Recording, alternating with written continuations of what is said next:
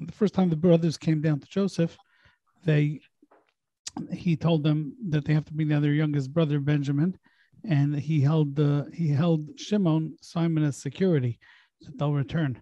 So the question is threefold. First of all, the first question is, when they come back, Jacob, and they want to bring down Benjamin, so Jacob asks them, why did you tell the man that you that you had another brother?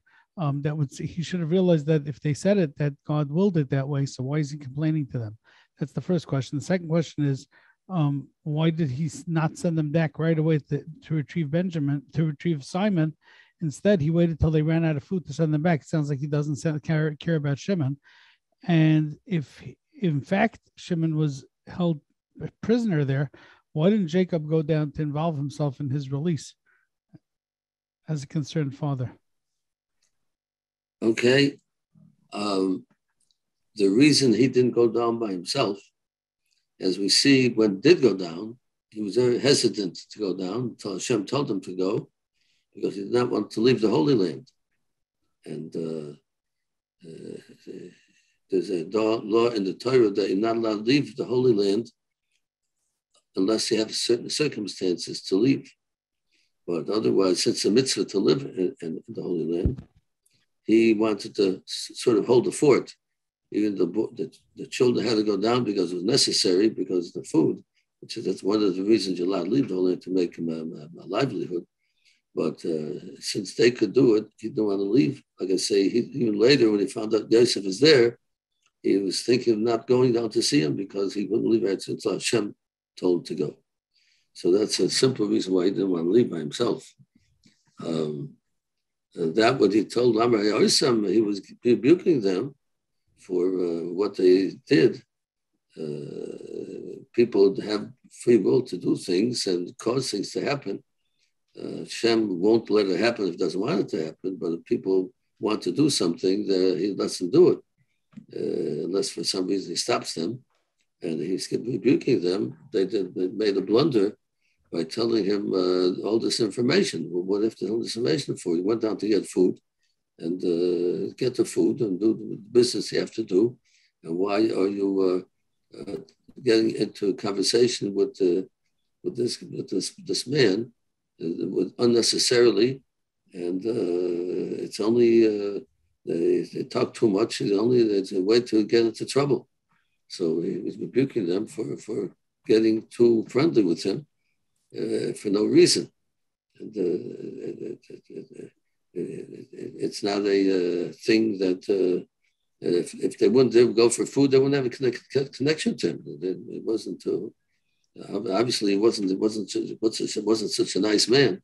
He's saying to them, and they see. So why get involved with somebody you don't know who he is? He's a very powerful person, and with a powerful person, you don't know who he is. It could be a wicked person.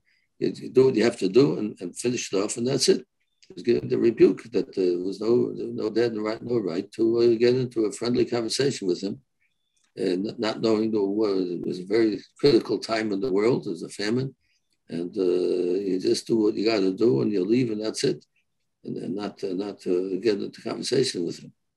And as rebuked to the sons, which a father, a great father, wants his children to be perfect. I said before, the chosen people, be careful who you keep friends with. I think what was the other question they said? Oh, why did they wait till then? Well, there was they had no way to go down. They didn't need the food, so they couldn't go down without Binyamin. So he had to have a reason to go. If you just send them down don't need any food yet to go down to get Binyamin, certainly it's not going to give Binyamin back again. He only said the only way he's going to get him back. To Shimon, he wouldn't give back Shimon unless Binyamin came down.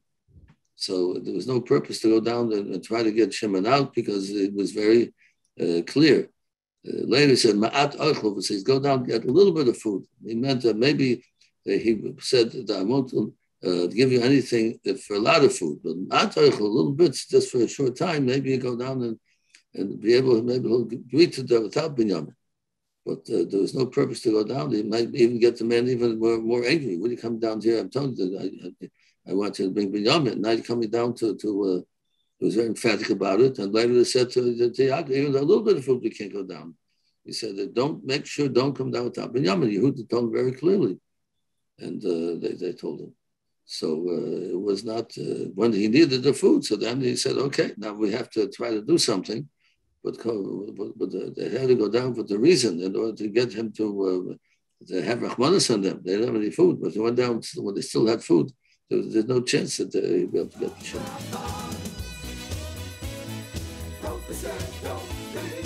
Who can I call?